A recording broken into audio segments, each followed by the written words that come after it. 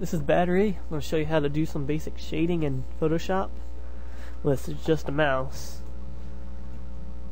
I actually use a graphics tablet for all my shading and stuff like that, coloring. But before I had one, all I had was a mouse, and that's all I had to use. So I'm going to show you guys how to do it like I used to.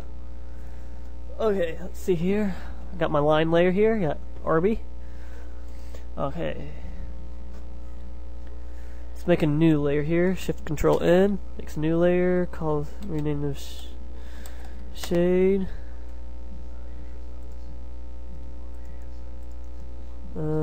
Get one for. Let's do one for color.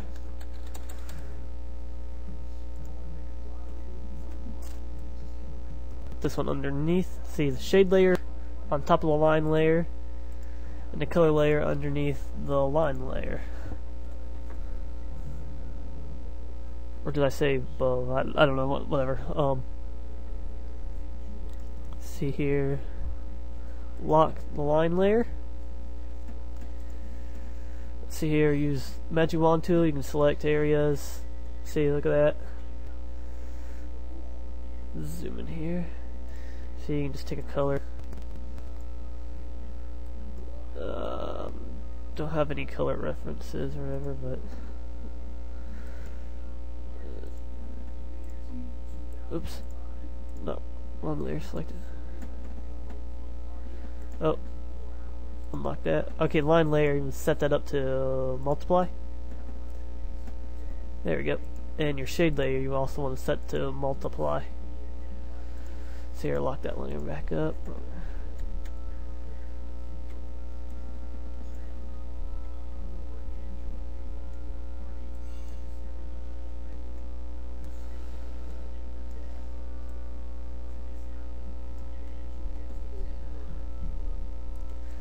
Okay, we got that. Okay, let's just do the arm real quick. We'll just shade the arm. I'll show you how to do that. Let's see here. Magic Wand tool. Let's color that.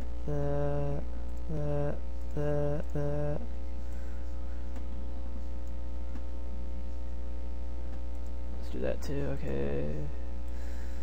See here, probably won't be the same color as I had it in the finished picture. So here, go back to color, bucket, dump it on there. Do that. Okay, Control D, deselects it. Okay, there we go. Got our color. Okay, say this is all colored. I want to shade now. Usually when I shade, I turn off my color so it doesn't throw me off. I go with my shade here. Take my Magic Wand, select the outside of the character. Oh wait. Okay, never mind. Go back to my line layer. Select outside. All the outside areas here.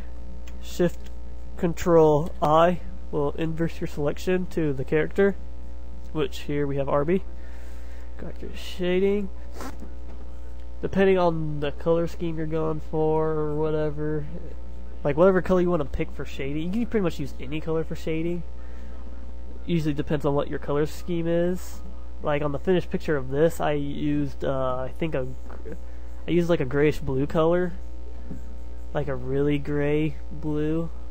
Now to do it, like in some of my comic book pages, like if you've seen it, like when a couple of my characters are in the pit fighting, I use like a gnarly looking green color.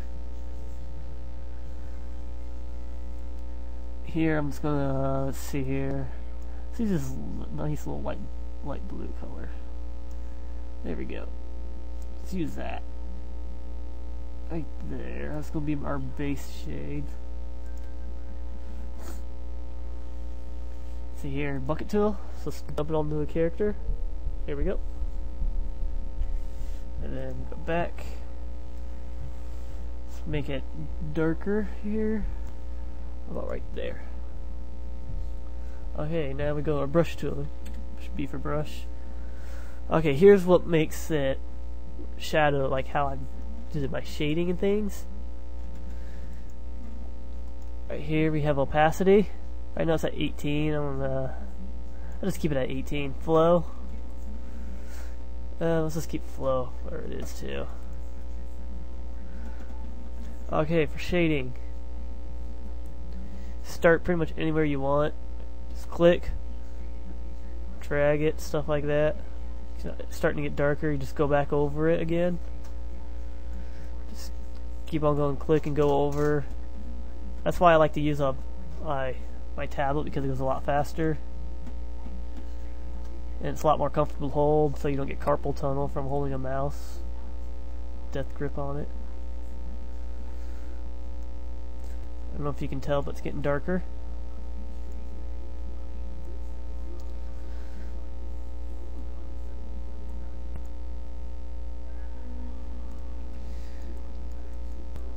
Here, let's get really dark in the armpit.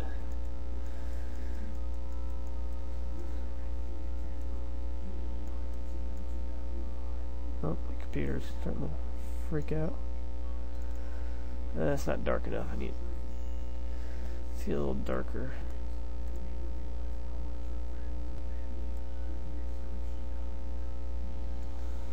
There we go.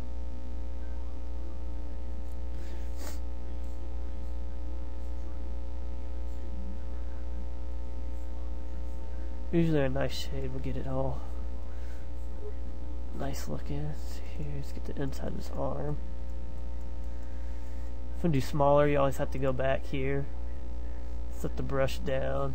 Make sure your brush is hard. I forgot to mention that earlier. Don't make sure it's hard. Make sure it's super soft. Turn the hardness all the way down to 0%. And diameter, it's size or whatever. You can use it to adjust it how you need it. Usually when I'm using my tablet, I just set it up really big. I just lightly press to make it small, stuff like that. That's why I like using the tablet, of course, the pressure sensitivity. See here. Shading.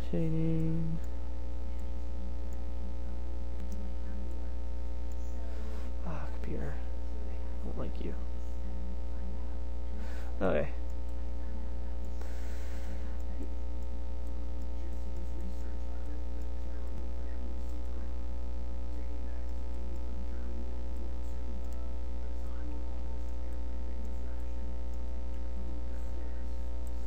A pocket.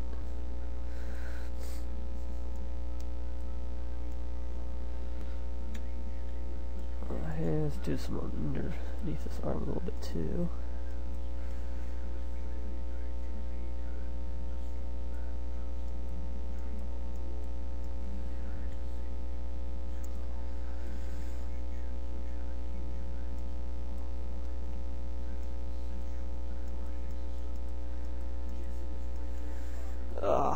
Computer's running slow. That's what you get for using a 10-year-old computer. Okay.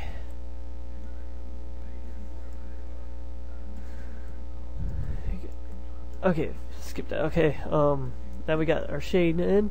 Now it's time to put some highlight to go back. Just use a light color of your base color that you used. Here, right there. Maybe a little lighter. They're almost white.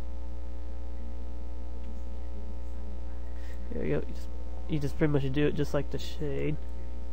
You just go back over and over and over again till you get light enough to how you want it.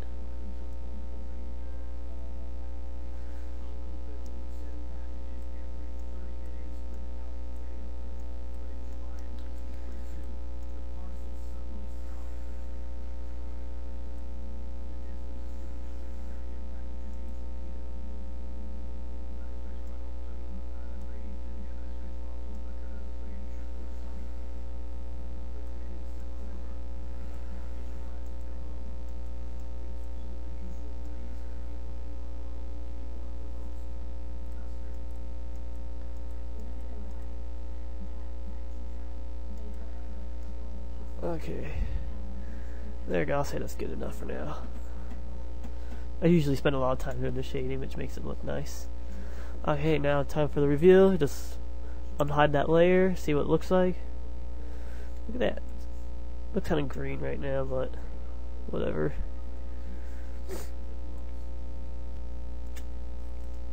Turn off, you can see the difference in it.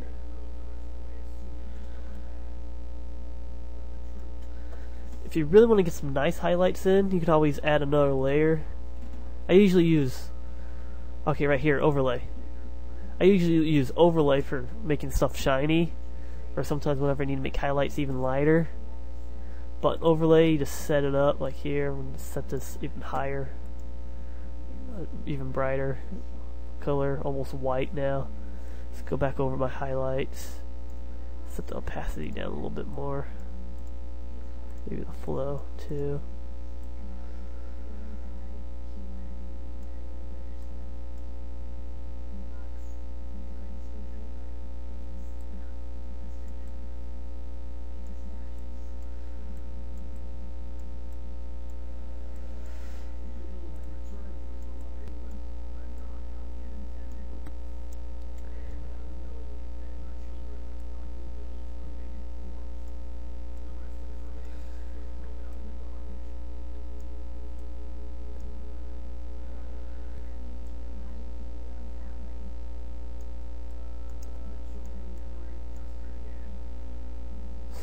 There we go, get some shading done here, but that's pretty much how I do it.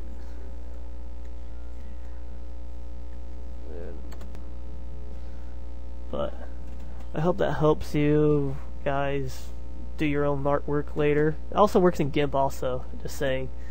You just set the opacity low and just keep on going over and over and over again. Make sure you use a softer brush. I don't think GIMP has a hardness level in it, unless you make your own custom brush. Then you can adjust the hardness on it once, and then after that you have to keep it. And it doesn't. And GIMP also doesn't have a flow either, which kind of bugged me when I was using it, because I was used to using Photoshop at first at school when I was doing it. So, well, I hope this helps you make your own art and everything. So, yep. Bye.